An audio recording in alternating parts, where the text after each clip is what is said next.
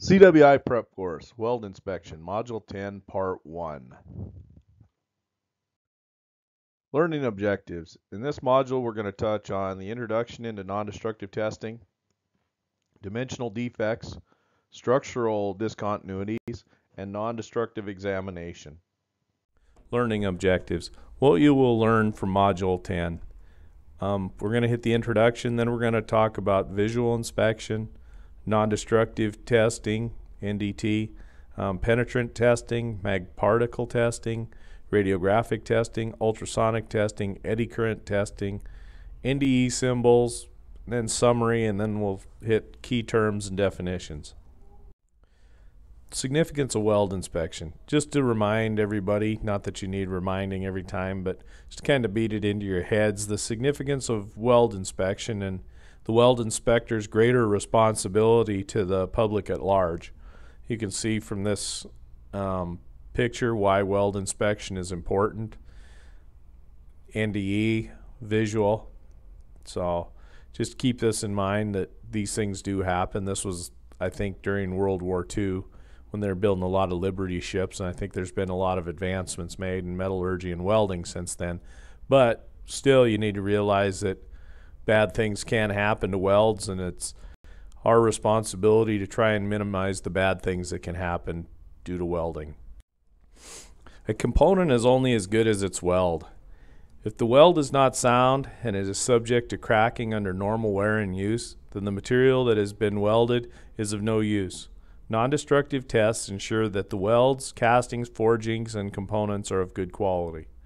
When tests are specified, the specifications or standards will outline in detail: 1, which part is to be inspected; 2, the testing procedure that must be used; 3, the extent of the part that will be inspected; 4, the qualifications of the persons making the test; 5, the qualifications of the person evaluating the results of the test; 6, the acceptance levels that the test must show; and 7, the materials and equipment to be used. So for NDE, this kind of lays out our roadmap of how we're going to do weld inspection and what steps we're going to follow. So like I said, up top there it said a weld is not sound, the part is not good. We could see that from the ship. There's one weld that's bad on that ship that we saw it crack the ship in half, and that ship is unusable until such time as repairs are made. In this presentation, we will discuss the use of the main NDE methods. This includes penetrant, mag particle, radiographic, ultrasonic, eddy current, and some of the limitations of each. Before you begin any NDT of welds, you should make a visual inspection to detect any surface defects. This includes undercutting, porosity, weld spatter, arc strikes, cracks, and other obvious surface defects. Volumetric flaws fall into surface breaking, near surface, and internal. So if it's a surface breaking flaw, you can use visual or liquid penetrant to find it, or mag particle. If it's a near surface flaw, you can use mag particle or eddy current to find it. And then if it's an internal flaw, ultrasonic testing and radiography are used to find the flaws. For planar flaws, if it's surface breaking, you use visual.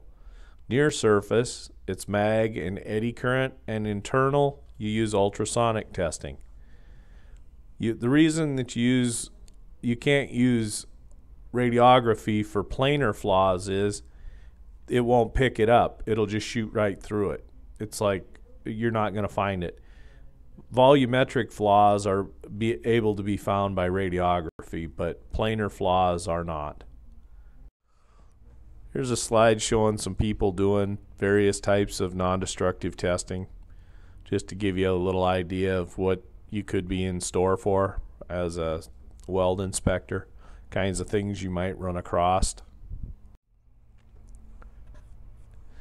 Non-destructive examination, flaws. So for non-destructive examination of welds, well, and of materials in general, we need to know what we're looking for. So we should have a baseline of terms that we're going to use to describe flaws.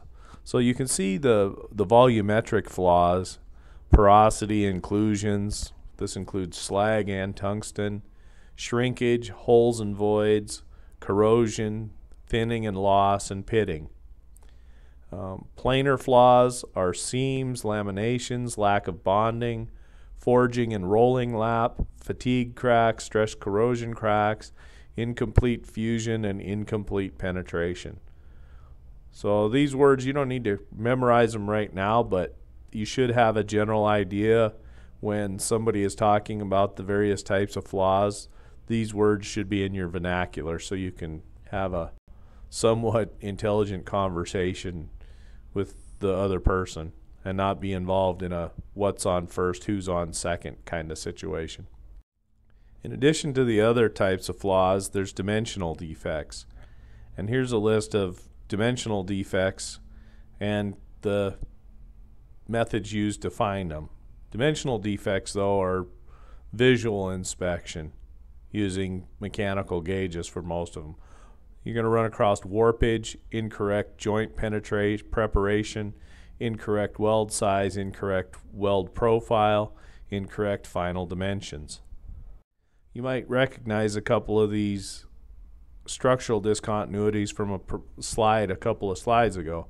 We've got porosity, slag inclusions, incomplete fusion, inadequate joint penetration, undercut cracks, and surface issues. You know, these can be found with radiographic and visual inspection, and the surface problems can be found with visual testing. In this module, we covered the introduction into inspection, dimensional defects, structural discontinuities, and non-destructive examination.